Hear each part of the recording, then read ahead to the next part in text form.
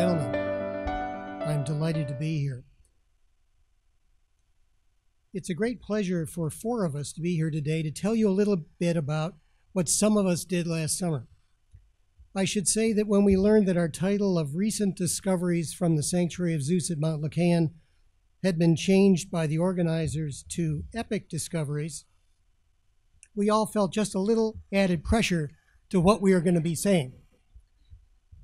I think that this should be a very interesting and exciting presentation to be made by all four of us, and I'll briefly explain our roles. As the field director of the excavation, I'll begin by describing a little about the Sanctuary of Zeus, the history of the site, our overall work there, and then telling you something about the nature of the discovery of the skeleton this summer. My colleague and co-director and director of finds, Dr. Mary Voyatzis, will put the discovery into context in the Greek world and talk a little bit about what the discovery may mean. Dr. Arum, our colleague from Religious Studies and Classics, will talk about the literary evidence that relates to the possibility of human sacrifice in ancient Greece, and specifically Mount Lykaion. And Dr. Courtney Friesen, our colleague also from Religious Studies and Classics, will put the discovery and its possible implications into the context of the Judeo-Christian tradition. This is a scene you're looking out to the northeast from the altar of Zeus at Mount Lykaion. The Sanctuary of Zeus is one of the most important and famous Zeus sanctuaries in the Greek world. Known as the birthplace of, the birthplace of Zeus in ancient literature and history, the University of Arizona has been working there since 2004, and we have brought to the site over 250 students during these 13 years. This summer we had 24 students working with us, 15 of whom were students or alums of the U of A from classics, anthropology, engineering, and architecture. We worked together with our colleagues from the Greek Archaeological Service as representatives of the Ministry of Culture, and we collaborate on all aspects of our project. Our Greek co-director is Dr. Anna Karapanayotou, and this is a picture of our Greek-American team from this summer. Each member of our team worked long and hard hours and contributed importantly to our successful season, and I thank each one of them individually for their contributions. The Sanctuary of Zeus is located high in the Arcadian mountains in the west-central Peloponnese that you see here with the red dot. To give you some idea of its location, it's only 22 miles as the eagle flies from the Sanctuary of Zeus at Olympia to the northwest. There are two parts of the Sanctuary of Zeus. The older part, the ash altar of Zeus, is found at the southern peak of the mountain at 1,382 meters above sea level. 200 meters lower in elevation is a mountain meadow where are located athletic and administrative facilities for the famous athletic festival in honor of Zeus.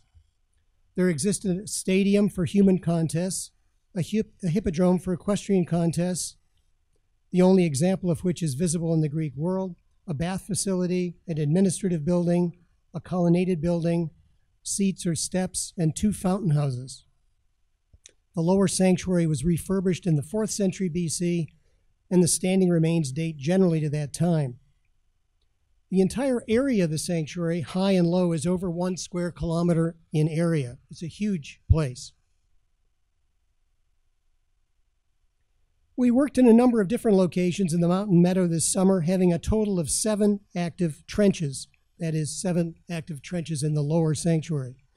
We had 18 students and workmen involved. Here are a few highlights. This is a plan of the lower sanctuary on the left. We worked at both ends of a 31-meter-long stone corridor, discovering a series of 9 steps at the south end and the beginning of an arch, still in the scarp, at the north end.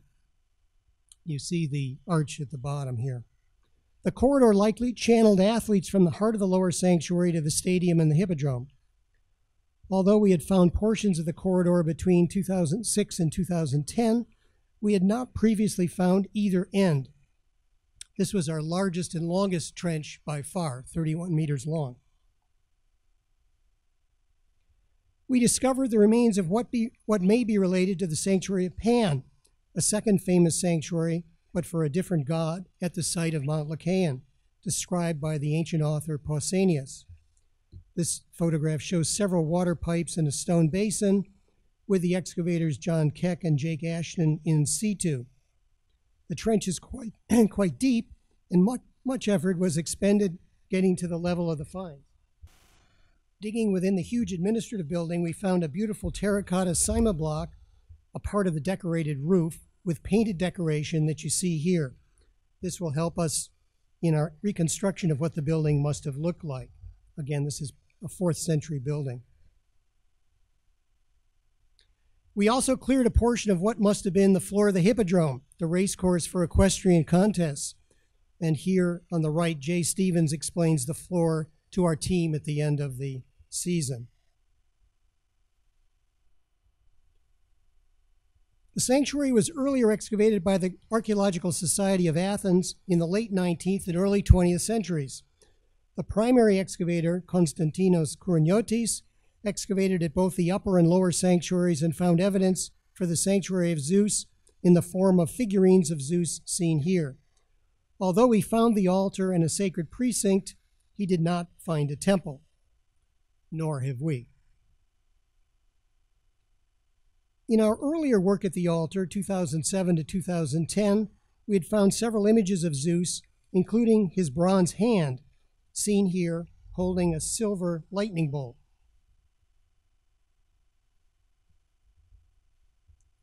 I should say that, in fact, this bronze hand is only a few millimeters large. But due to the efficiency of digital photography, it looks big. This is a 5th century BC Arcadian League coin showing the seated Lykaion Zeus on the reverse here on the right. So we have found Zeus at the Zeus Sanctuary. Turning now to our work this summer at the altar of Zeus at the southern peak of the mountain, which you see here in a modern photograph. The altar is at the very pinnacle of the mountain, and the temenos, or sacred area, 20 meters below. The size of the altar is approximately 30 meters in diameter, and it approximates a circle. By the end of 2010, we had dug a long trench, Trench Z, on the altar, 14 by 2 meters in size, and one that you can actually see in this Google satellite image. An ash altar is a primitive type of altar, which in this case consists of the remains of animal dedications burned directly on the bedrock of the mountaintop without any kind of architectural foundation or any building. So what you find is black ash on top of the bedrock of the mountain, mixed with small bone fragments, stones, dedications, and pottery. During the course of the excavation between 2006 and 2010, we had found evidence immediately above the bedrock level for Mycenaean activity in the form of hundreds of Mycenaean kilikis, or drinking cups found together with terracotta figurines, both human and animal, seen here being excavated by Dan Diffendale. The animal sacrifices, burned femurs of goats and sheep, begins in the 16th century BC, and more about this will be discussed by Dr. Voyatzis. All of this suggests a Mycenaean shrine on the mountaintop. We also had found much earlier material from the late Neolithic, early Helladic, and Middle Helladic periods, roughly the 4th millennium through the 2nd millennium BC. Two other significant points should be mentioned. The animals were 98% goat and sheep, and the bones burned were 98% femur, patella, and tailbone. We also found that the burning of the animal bones continues uninterrupted from the 16th century BC to the Hellenistic period around 300 BC, indicating a continuity of cult, including a very important Iron Age presence. Since the altar is known to be identified with Zeus in the historical period, it is suggestive that Zeus was worshipped here from the Mycenaean period.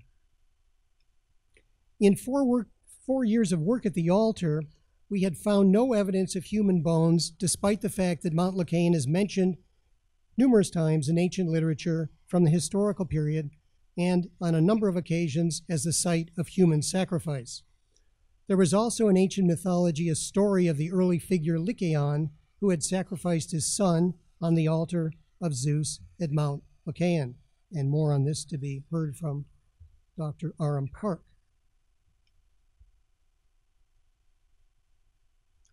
During the excavation of the altar in 2009 and 2010, we came across an interesting area at the bottom of the trench and at the very summit of the southern peak that was different from what we had found before.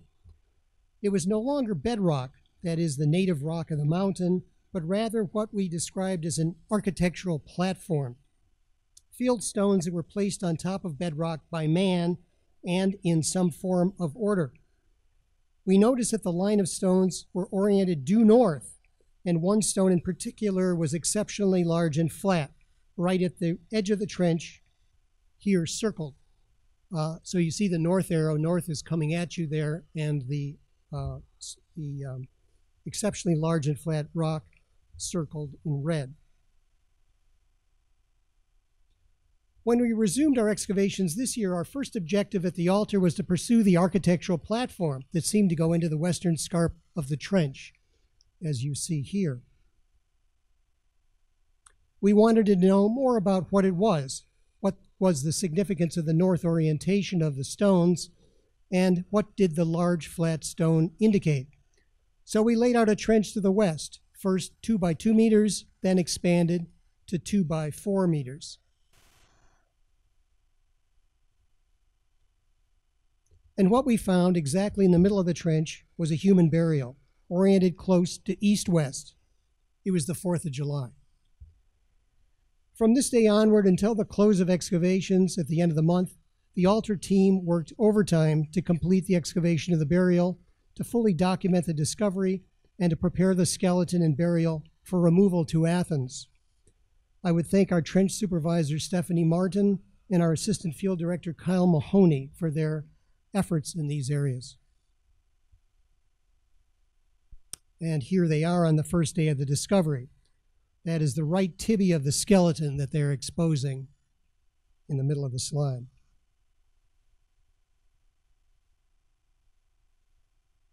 Whereas between 2007 and 2010, we had a physical anthropologist or a faunal specialist working with us, in this year, 2016, for a variety of reasons, we did not. The first order of business was to find a physical anthropologist who could assist us with the excavation of the human skeleton, and we did that right away. Through the courtesy of the director of the American School of Classical Studies at Athens, James Wright, we found Dr. Eliana Previdorou, a Greek national and a recent PhD from Arizona State University, working at the Wiener Lab at the American School. She came immediately and worked with us for the next 3 weeks, supplementing our team of 6 to 8 students assigned to the altar. Here is a brief clip of Dr. Previdorou at work on the area of the burial near the mandible of the skeleton.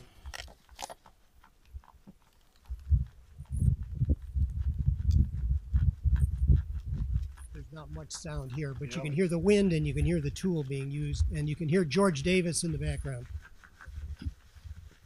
Always with us.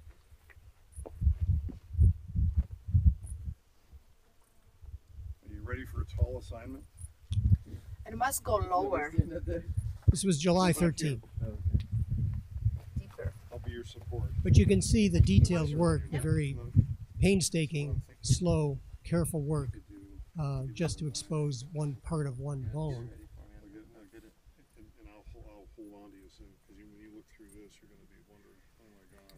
And if you could go down like that, but also see if you can get a little of her and a little bit of sun. Okay. The discovery was pretty exciting for our team and for our team leaders. Here you see Tom Keating wearing his finest U of A apparel, together with our Greek colleague, Dr. Karapanayotou, seeing the excavation up close, and it's Dr. Previdorou, who is under the green tarpaulin there, working in the heat of the sun. The burial and our trench was found near the high point of the southern peak of the mountain and also close to the center of the circular-shaped altar that you can see in this Google image. So the red circle here is an outline of the altar that can be picked up from the satellite, which we cannot see on the ground. And you can see the location of the trench within the circle, very close to the center. Here is a photograph of the excavated burial with stones covering the midsection of the skeleton on the left and with the stones removed on the right. The characteristics of the burial were the following. The burial is a very simple one, resting mostly on bedrock, that is the native rock of the mountaintop, and set between irregular slabs of fieldstone. It was found roughly in an east-west orientation with the head toward the west. The skeleton is that of an adolescent, probably male, approximately 1.52 meters in length. The skeleton was largely complete but lacking the cranium. The mandible is present. The central portion of the skeleton was covered with a series of flat fieldstones, as you see on the left. Following, we removed the central stones. Pottery was found mixed above and below the burial. There were no grave goods found with the skeleton. Pottery found underneath the stones covering the midsection of the skeleton date to the 11th century BC. The remainder of the skeleton was not covered by stones. Ash covered the burial with animal bone and was found in and around the skeleton. There was not time at the end of the season to process all the important pottery and finds before packing up, and as a result, our discussion this afternoon needs to remain very preliminary. Between the burial and the architectural platform of stone to the east was found an area of jumbled stones that you see here on the screen, on which were found a profusion of high-quality pottery of mixed dates. In addition, in our previous excavations, we had found several Mycenaean terracotta animal figurines on the architectural platform, suggesting the importance of the place from an earlier time. So here is what we know and what we don't know. We have an ancient burial of an adolescent, probable male, that may be from the 11th century. It is found immediately to the west of an area of dedications. Immediately to the east of the immediately to the east of the area of dedications is the architectural platform that may well be the altar itself. The burial is found next to the high point of the mountain and is located near the center of the altar. We don't know why the burial is oriented almost due east. We don't know for certain the date of the burial. We don't know the identity of the individual. We don't know how the individual died. We don't know if there are going to be additional burials found nearby. With the cooperation of the Greek Archaeological Service and our colleagues in the Tripolis Ephoria and Dr. Karapanayotou in particular, and the American School of Classical Studies, the skeleton has been moved from Mount Lykaion to the brand new Malcolm H. Wiener Laboratory for Archaeological Science of the American School of Classical Studies at Athens, where it will undergo cleaning, conservation, and study under the supervision of Dr. Prevedorou. A part of the study will include several scientific tests to be undertaken at the University of Arizona's Accelerator Mass Spectrometry Lab under the direction of Dr. Greg Hodgins that may give us more information about the individual. Bone samples will be taken for carbon-14 dating. Tooth samples will be taken for isotopic studies that may be able to determine, for instance, the region of Greece from which the individual came. Now, to the question on everybody's mind. Is this an example of human sacrifice? Well, we don't know. However, there is some suggestive evidence. First, the burial was found towards the middle of a sacrificial altar to Zeus at Mount Lykaion, where thousands and thousands of animal dedications were made at least as early as the 16th century BC. Second, it is found immediately adjacent to an area of important pottery and terracotta dedications. Third, the area of dedications are adjacent to the architectural platform of stones, suggesting an altar. Fourth, There is the ancient literary evidence discussing human sacrifice at Mount Lykaion, and the ancient myth of Lykaion, who sacrificed his son on this altar in myth. On the other hand, could this be a later burial of an individual on the site of an earlier burial? Yes, this is possible, although we found no ceramic evidence to suggest that this was the case. It could also be possible that this was an earlier burial that had been revisited and modified. So we need to wait for the physical anthropologist and the scientists to do their studies before we know more, perhaps during this year. But of course, we, at the urging of the Greek Archaeological Service, needed to prepare a press release in August with a very, very cautious description of our discovery, which we did.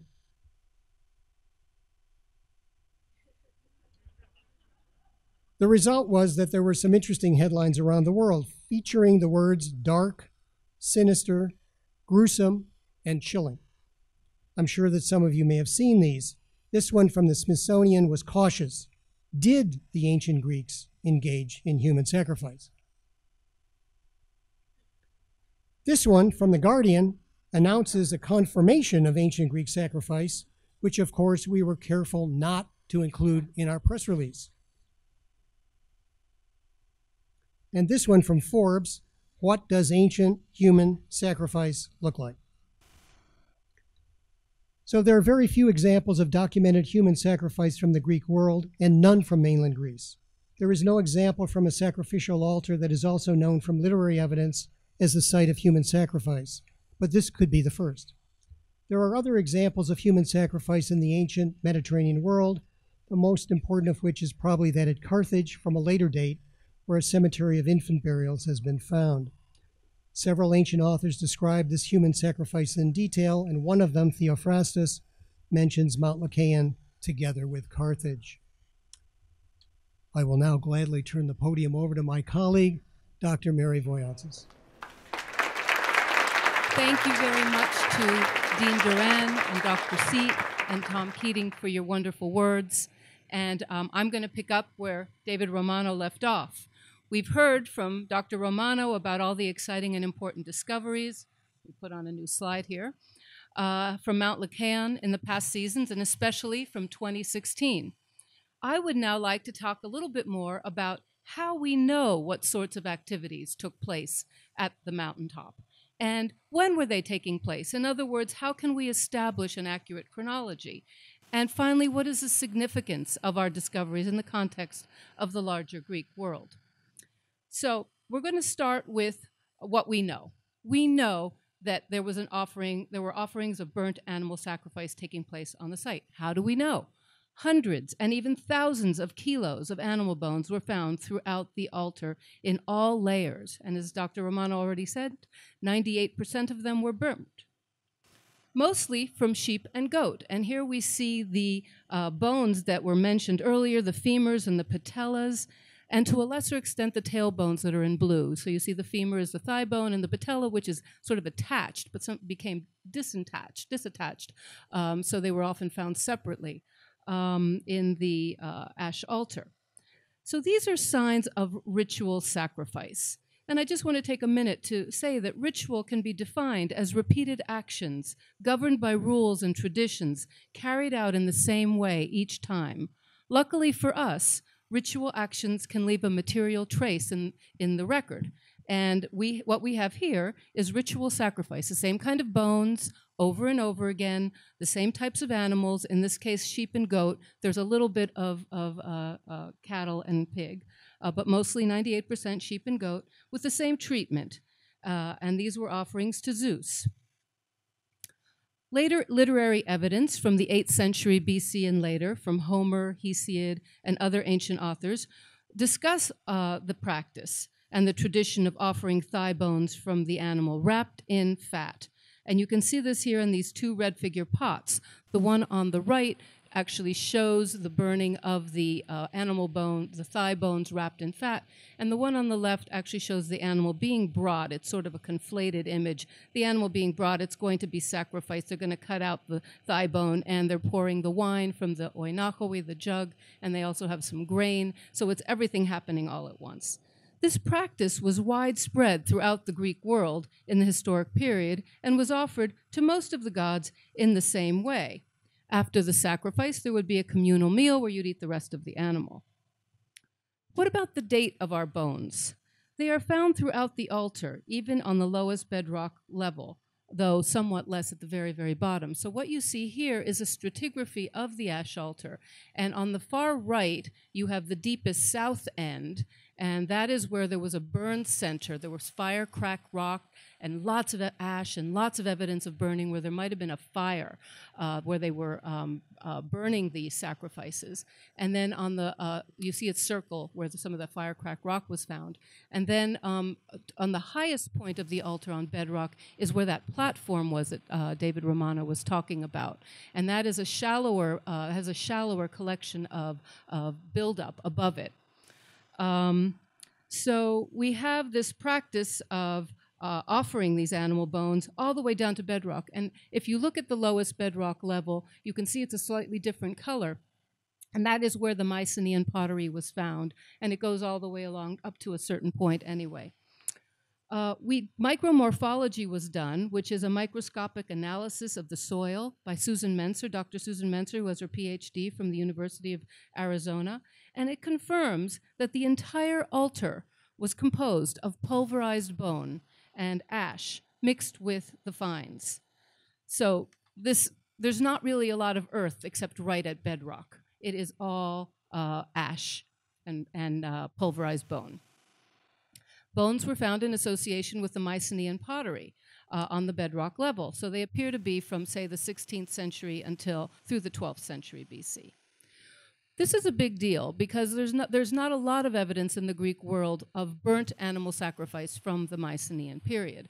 We wanted to do carbon-14 analysis to make sure that we were understanding what we were finding.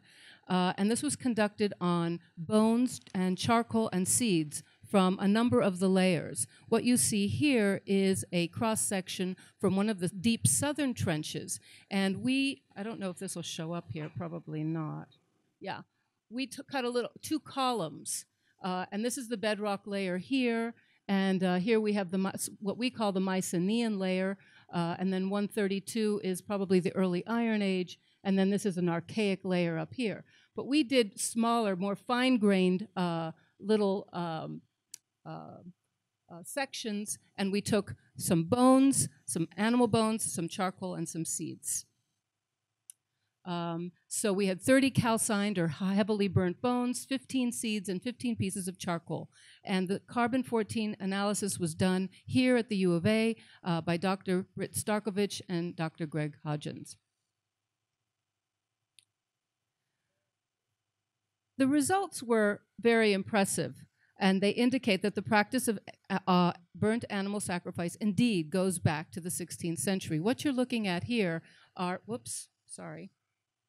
is you can see here, this is the lowest level, 139. This is burnt bone, and charcoal. And you see the date, 1600, between 1600 and 1200. So it's sort of in this area, 1527, plus or minus 97 years. This is definitely right in the early part of the Mycenaean period. We also have a big increase in burnt animal bone in the early Iron Age, which is the majority of it over on this side. This was very important, some of the earliest evidence we have in the Greek world. So we see a big increase after the 11th century. And just to put things into context, most Greek sanctuaries in Greece don't begin until after the 11th century, and they don't start to get temples and elaborate offerings until the 8th or 7th century. So we're talking about early developments here. There are other sites that have later Mycenaean evidence for burnt animal sacrifice, in particular Pylos, the so-called Palace of Nestor at Pylos. In the area around the palace, there were lots of burnt cattle bones. Let's see here. They were found in different parts, in this little room here, and in the courtyards, 10 cattle burnt. And again, only certain parts indicating ritual. The femur, the humerus, and in this case also the mandible. But at around 1200 BC, that palace is destroyed, and the activity does not continue there, whereas at Mount Lykaion it does seem to continue more or less uninterrupted until the 3rd century BC. Also, Mount Lykaion is a religious site, whereas here we're dealing with a palace site, so it's a different kind of context. So, we know that animal sacrifice was going on at the altar. That was the main activity. We also know that there was the offering of votive offerings, the dedication of votive offerings, and other ritual objects at the site. Here are some of the little terracotta animals that were found. There were also human figurines found, also dating to the Mycenaean period. This is typical. You find these at other cult places, at Mycenae, at Tiryns, at Philakopi, and these were, the ones that I have on the screen now, were found for the most part near that platform that we were talking about earlier. Also, ritual objects were found, like these terracotta ascoi, which are bird-shaped ritual vessels. So this is another indication that we're dealing with a cult place. The practice of making offerings to the gods continues into the Iron Age and is common at all Greek sanctuaries. But later on, you get more metal offerings, even coins, as we saw earlier. And here we see some of the bronze miniature tripods that were found in large numbers at Mount Lykaion. Often they're found on a huge scale at some of the sanctuaries like Olympia, Delphi, Ithaca, Athens. But we have the tiniest ones of all. They're very, very small miniature offerings and very distinctive. So we have the offerings, we have the bones. We also have libations and ritual drinking that was going on at the site. We have tons of pottery that was found, as was mentioned earlier. This is from bedrock layer. And you see these Mycenaean drinking vessels, or kylixes, that were mentioned earlier. And a kylix is really just a drinking cup with a long stem. And you can see some of the stems here, right? You see these stems? They're still dirty, they're unwashed, we have bases. Oh my gosh, we had so many of them. And, but they clean up really well. And then you can draw them and study them and devote the rest of your life to them, which is what I'm planning to do. So you see, for example, here we have a nice stem that's been cleaned up and washed. Here we have a whole pot. This was found near the platform, this piece right here. They have different shapes. Some of them have an angular body. Some of them have a rounded body. They have different kinds of decoration. And there are also other kinds of drinking vessels. Some of them have, they're more like bowls. And then as time goes on, they change even more. So there's a typology that we have to establish in order to be able to date the activities. Because this is a regional style of pottery, and it takes a little while. What we can say is that most of the vessels, 95% of them, come from some sort of drinking vessel, either a kylix or a cup or a deep bowl. And they are largely, there's a preference for Mycenaean kylixes, but there are many others as well. And these Mycenaean drinking vessels are found for the most part on bedrock, but they're also found above, mixed. So the kylix, I should say, also is a popular vessel type in the Mycenaean period for feasting generally. And the pottery shows connections with other regions, Laconia, Messenia, and other areas as well. So David mentioned earlier the final Neolithic, early Helladic, and middle Helladic pottery, the much earlier pottery. I'm not showing you any of that now, but it has a different character, at least until middle Helladic 3, but never mind. You don't have to know that for the test. Okay.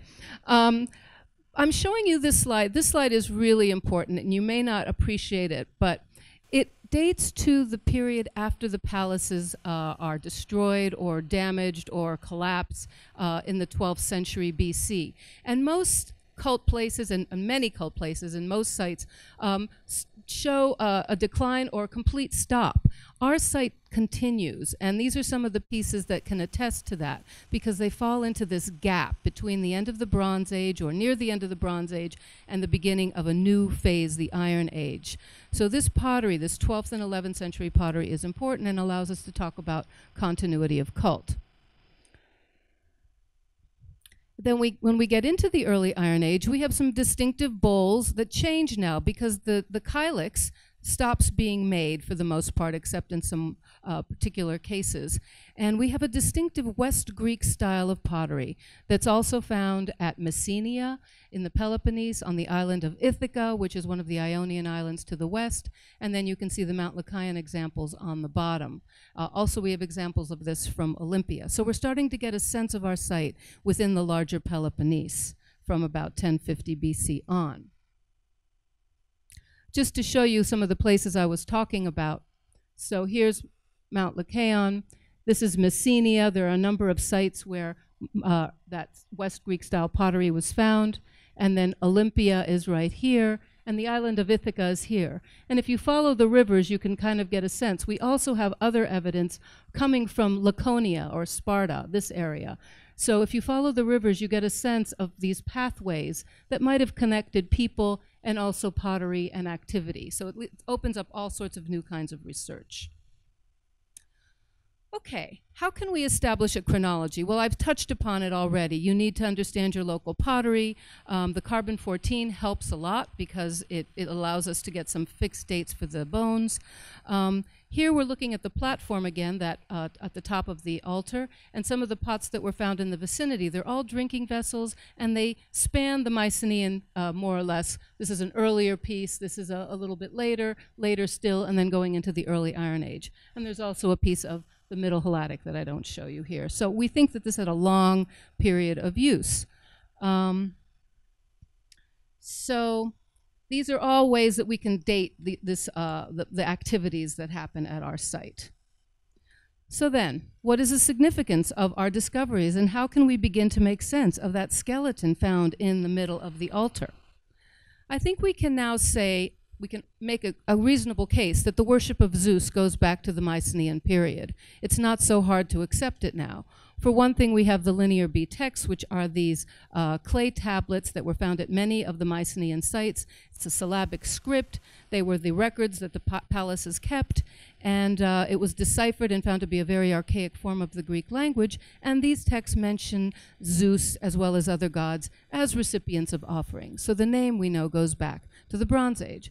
We have also evidence of burnt animal sacrifice from our site as well as other sites, and now the evidence of continuity from Mount Lykaion strengthens the case even more that Zeus's worship probably goes back to the late Bronze Age. Before that, we don't know. Maybe some sort of a nature deity or something else was going on.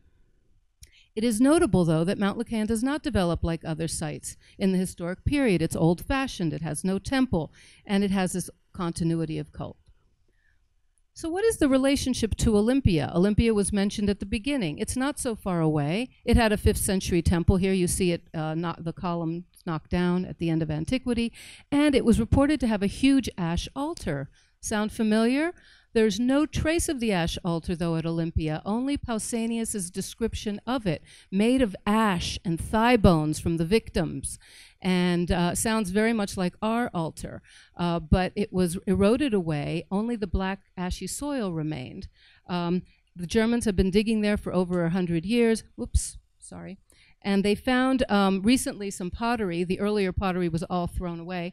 They found some pottery, and they found these kylakes that continued to be made into the end of the Bronze Age into the early Iron Age with these ribbed stems, allowing them to date the earliest activity to the 11th century, which means that Mount Lykaion is some 500 years earlier. The cult of Zeus goes back earlier, or certainly the ritual activity goes back earlier. Okay, what about now our human skeleton found in the middle of the altar beyond the platform, covered in ash and burnt animal bones? We don't have any other evidence from a sacrificial altar like this, as David Romano said. Oriented to the east, simple burial, no grave goods, missing a cranium. How can we date the body? Well, underneath those stones that were here in the pelvic area, there was Mycenaean pottery.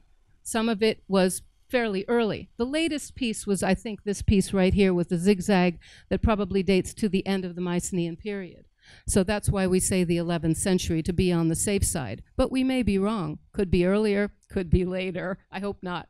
And then here we have one of these ribs from one of those ribbed kylakes that are the very latest style that might even be 10th century. But this was not found under the stone. It was found in rubble above the burial. So in a way, it fits the chronology as well. We should say, though, that we haven't washed and studied all the pottery. We didn't have time, so we have to wait and see. And carbon-14 will also help us confirm the date. So one last point I want to make is the cemetery that's found quite near Mount Lykaion at Paliokastro.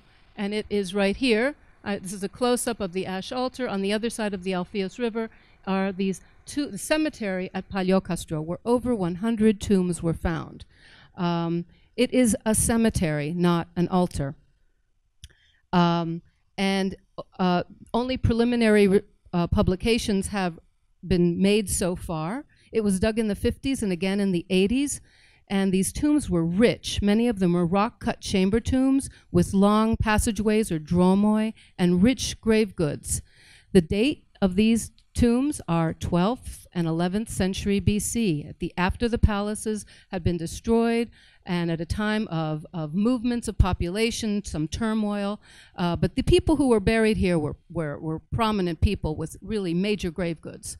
The tombs were very impressive, and there were brilliant bronze swords. These are called warrior graves. They're found in many sites, not just here, in various parts of the Peloponnese. The pottery is spectacular. I would give anything to have one whole pot or even part of one of these whole pots.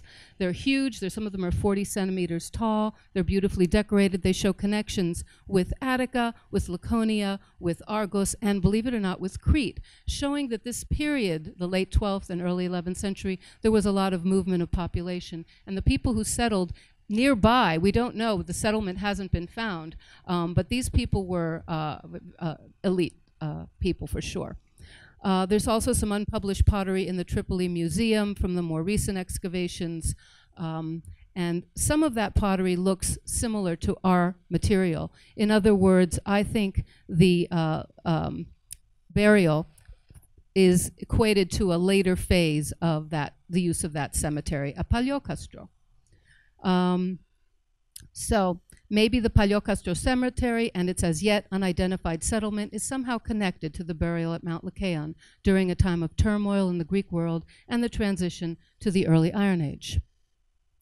Okay, the finds from Mount Lykaion put the site into a broader Peloponnesian and Greek context. We now know that we have very early ritual activity at the altar, arguably Mycenaean worship of Zeus, earlier than Olympia, continuous activity from the late Bronze to the early Iron Age transition, connections with various sites in the Peloponnese, Laconia, Messenia, and elsewhere, and now a surprising human skeleton, likely of an adolescent male, and I should note, a premature death. This isn't someone who's lived their life, an early death, in a prominent location in the middle of the altar, conceivably where ritual offering of burnt animal sacrifices were taking place for 500 years before and 800 years after the burial. The fact that so many ancient texts refer to the practice of human sacrifice at the altar at Mount Lykaion requires that we consider this possibility as we try to make sense of our discovery and also as we do the scientific analyses and further excavations to see if there are any more bodies, right? I wonder, is it possible, and this is just me talking, that some tragic event occurred at the site with our young man, something unrecorded in the ancient texts, but which may have led to his unusual burial, and it is an unusual burial, you don't have this sort of thing happening, at the ash altar, and which may in turn have given rise to the stories of the myths of human sacrifice. As we can see, there's much more to think about and explore further, but for now, let us turn our attention to Dr. Arum Park, who will talk to us about the fascinating textual evidence for human sacrifice at Mount Lykaion and in the ancient Greek world more generally. Thank you. Okay, so I've been asked to talk about the textual and mythical traditions surrounding Mount Lykaion, specifically concerning its reputation for practicing human sacrifice.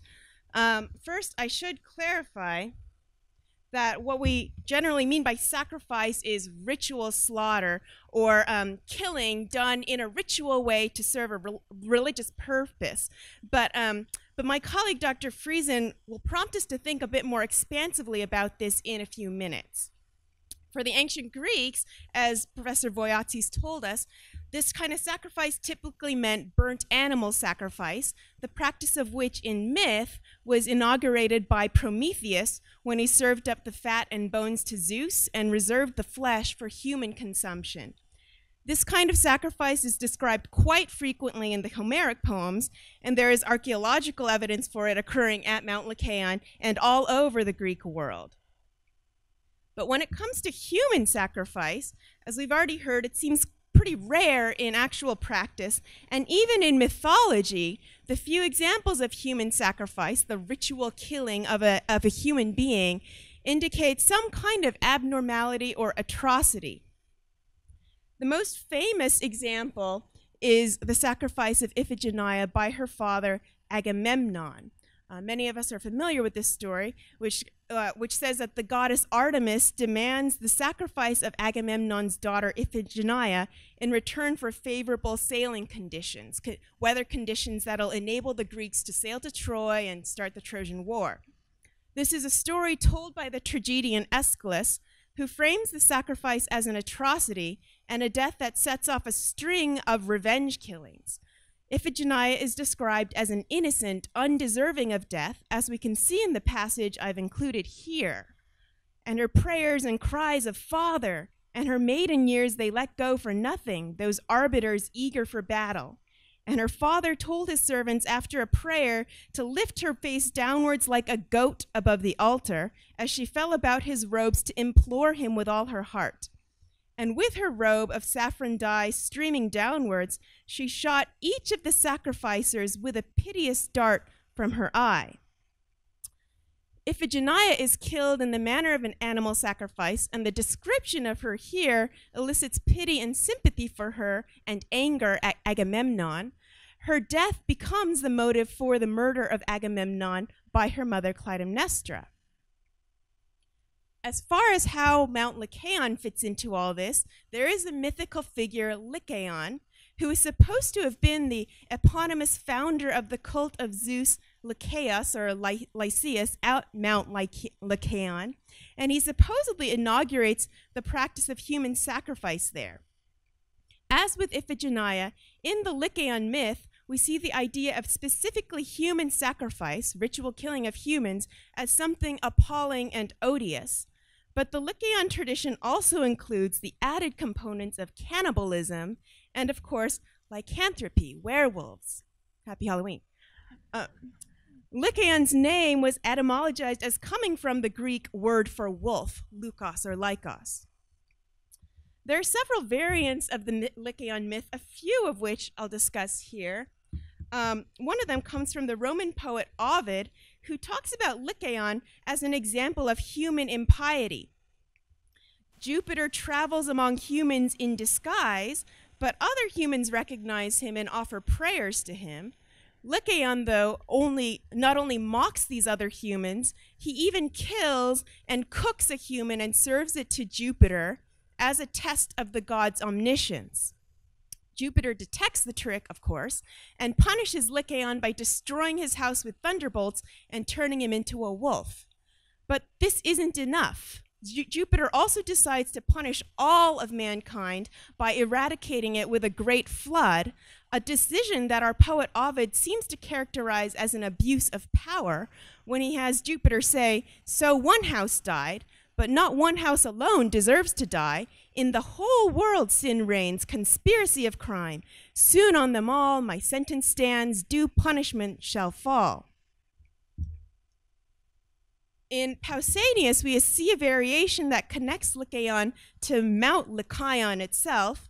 As Pausanias tells us, Cecrops was the first to name Zeus, the supreme god, and refused to sacrifice anything that had life in it, but burnt instead on the altar the national cakes which the Athenians still call Pelanoi. But Lykaion brought a human baby to the altar of Lycian Zeus and sacrificed it, pouring out its blood upon the altar, and according to the legend, immediately after the sacrifice, he was changed from a man to a wolf. Note that Lykaion here, as a leader of his own city, is expressly contrasted with a leader in Athens who doesn't sacrifice living creatures, let alone humans. Pausanias goes on to communicate the widespread belief that the phenomenon of temporary lycanthropy, werewolf transformation, began with Lykaion. All through the ages, many events that have occurred in the past and even some that occur today have been generally discredited because of the lies built up on a foundation of fact. It is said, for instance, that ever since the time of Lykaion, a man has changed into a wolf at the sacrifice to Lycaean Zeus, but that the change is not for life. If, when he is a wolf, he abstains from human flesh, after 9 years he becomes a man again. But if he tastes human flesh, he remains a beast forever. It's clear that Pausanias himself is skeptical. He later says, those who like to listen to the miraculous are themselves apt to add to the marvel, and so they ruin truth by mixing it with falsehood. This skepticism suggests that the reputation of Mount Lykaion for human sacrifice and lycanthropy held some perverse fascination for the rest of the Greek world, even if they didn't fully believe it per se. This leads me to my last couple of words about the tradition surrounding the reputed ritual practices at Mount Lykaion. Plato refers to human sacrifice at Mount Lykaion in the context of a discussion about the ideal city and its 4 stages of decline. Tyranny is the final and worst stage, and this is where Plato's reference to Mount Lykaion occurs. What is the beginning of the transformation from leader of the people to tyrant? Isn't it clear that it happens when the leader begins to behave like the man in the story told about the temple of Lycaean Zeus in Arcadia? That anyone who tastes of the one bit of human innards that's chopped up with those of other sacrificial victims must inevitably become a wolf. Then doesn't the same thing happen with a leader of the people who dominates a docile mob and doesn't restrain himself from spilling kindred blood? He brings someone to trial on false charges and murders him, as tyrants so often do, and by thus blotting out a human life, his impious tongue and lips taste kindred citizen blood. He banishes some, kills others, and drops hints to the people about the cancellation of debts and the redistribution of land. And because of these things, isn't a man like that inevitably fated either to be killed by his enemies or to be transformed from a man into a wolf by becoming a tyrant? Here, Plato compares tyrants to werewolves. I don't think I have to spell out that both tyrants and werewolves must have been deemed horrific by Plato's audience. I will say, though, that Plato's smooth deployment of lycanthropy as a metaphor, that lycanthropy so naturally lends itself to metaphor, suggests that even in Greek antiquity, the supposed practice of human sacrifice and subsequent metamorphosis into a werewolf at Mount Lykaion must have been more the stuff of legend or folklore than established fact. Finally, we have several sources, only two of which I summarize here, that specifically link a particular anecdote about human sacrifice with the tradition of lycanthropy at Mount Lykaion. They describe an Arcadian ritual of isolating a boy from the rest of his people and his subsequent transformation into a wolf. After a period of 9 years, he changes back and rejoins his people, so long as he abstains from eating human flesh. They talk about a certain boy, Deminidas, to whom this actually happens. His metamorphosis occurs when he tastes some of the sacrifice in which human entrails were mixed, and after his restoration to human form 10 years later, he goes on to become an Olympic boxer.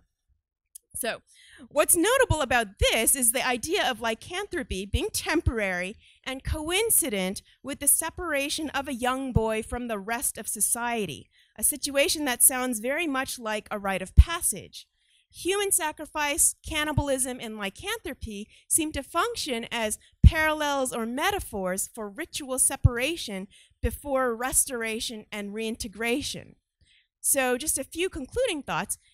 Any human sacrifice in myth and in literature seems to be appalling or at best sickly fascinating. the added components of cannibalism and metamorphosis associated with Mount Lykaion further emphasize this atrocity and link it to abuses of power or crises or departures from the norm, and may have parallels in ritual separation and reintegration. And I should also emphasize that up until this summer's find, the more fantastical elements of the traditions surrounding Mount Lykaion were purely legend. Stories about human sacrifice at Mount Lykaion, let alone cannibalism and, werewolves, were purely folklore, just fascination with this exotic, fantastical practice in one corner of the Greek world that wasn't borne out by the archaeological record. But now we suddenly have a human body at the sanctuary, so it will be very interesting to see what more we can learn from this find and how it may link up, even in a tiny way, with the literary and mythical traditions of human sacrifice, and how it might affect our own thinking about those traditions. Now it's time for Courtney. Human sacrifice has consistently been characterized as something done by others. In fact, one of the reasons why scholars find many ancient literary accounts of human sacrifice dubious is that they often emerge from polemical contexts in which outrageous religious rituals are detailed as evidence of moral deficiency. The same tendency can be found among some moderns, who look upon ancient society as unenlightened and inferior to our own. So when we find evidence for human sacrifice, it serves to reinforce the narrative that our society has advanced beyond our uncivilized ancestors. In our enlightened world, we understand that a god, if one were to in fact exist, would never demand a human life. Yet, while the idea of human sacrifice is repugnant to us, and thus we project it onto others and never ourselves, its legacy persists for us in more ways than we may realize. In its broadest form, whether we like it or not, our society continues to accept the premise that there are certain situations in which one human life may be forfeited for the greater collective good. This conviction underlies, for example, at one extreme, capital punishment, and at the other, the courageous heroism of our service women and men who all too frequently die to preserve our security, a phenomenon to which we continue to apply the term sacrifice. Now, the persistence of this term, sacrifice, may be in part a reflection of the legacy of ancient human sacrifice upon our own culture. This influence is mediated, I would suggest, most powerfully by the Bible and the religious traditions of Judaism and Christianity that emerge from it. The writers of the so-called Hebrew Bible, or Old Testament, were profoundly troubled by human sacrifice, and they denounced it as an abomination, attributing it to the cult practices of others, those pagan Canaanites, and only to the most depraved of their own kings, as illustrative of the consequences of permitting foreign religion to permeate Israelite culture. In fact, in some later traditions, the conquest and destruction of Canaanite communities were justified on precisely this basis. Nevertheless, in spite of the Bible's sweeping condemnations, at two formative moments at the heart of the biblical drama, God seems to require a human sacrifice. The first is in the book of Genesis, the story of Abraham, the patriarch chosen by God as founder of his nation, though without child into his old age. After his wife, Sarah, miraculously gives birth to a son, Isaac, God, in a move that runs against every expectation, demands that he sacrifice the child on Mount Moriah. In the end, as it turns out, God provides a ram for the sacrifice in place of the child, and we learn that the entire exercise was simply a test of Abraham's faithfulness. Yet, the dreadful possibility of such a divine demand remains, even as many later interpreters would allegorize the story in order to soften its troubling implications. A second example comes from Christian scripture, that is, the death of Jesus. Now, from a historical perspective, of course, it seems clear that Jesus' execution at the hands of the Romans was brought on by long-standing political tensions exacerbated by their imperial occupation of Judea. Yet, for his earliest followers, the death of Jesus came quickly to be interpreted as much more than this.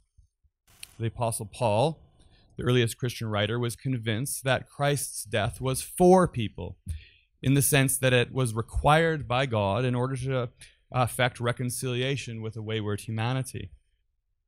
And thus, as in the case of Abraham and Isaac, a human sacrifice is placed at the very foundation of the Christian religion. Together, these two stories establish self-chosen death as a unique act of religious devotion, one that God may expect from those who are truly obedient.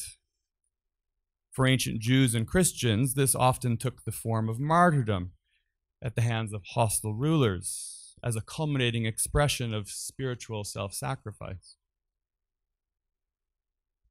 So, to the extent that any of us is an inheritor of Judeo-Christian culture, these founding moments involving human sacrifice have left a permanent mark, and they compel us, perhaps, to recognize that such phenomena do not belong merely to distant times and places, such that we can conveniently consign them to the work of others as ancient, unenlightened pagans.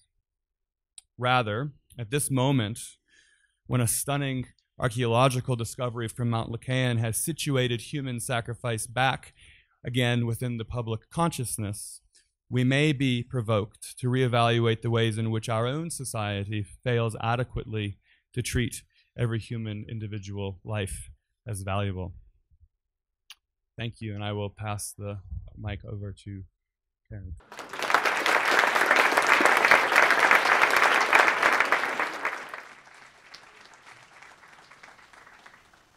If I can take just another moment or two.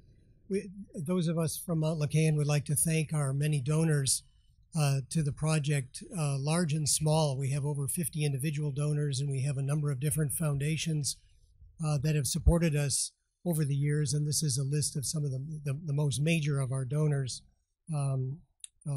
since 2004. We are hosting a Friends of Mount Lykaion event at Athens on 4th on October 30, 2016. We invite you all to come, every single one of you. It's at 4:30 to 6:30. We would be delighted to see you there. You will learn more about Mount Lykaion, and we also have some good things to eat and drink, and it should be a very nice occasion. We have some on the table behind here. We have some invitations to the Athens on 4th event. We also have some donor cards for you to take home and think about. And we have some brochures from our 2015 season, a summary of our work at Mount Lykaion. And finally, we have two websites. These are the websites which we would interest you in looking at to keep up to date with what we're doing. So thank you very much for coming.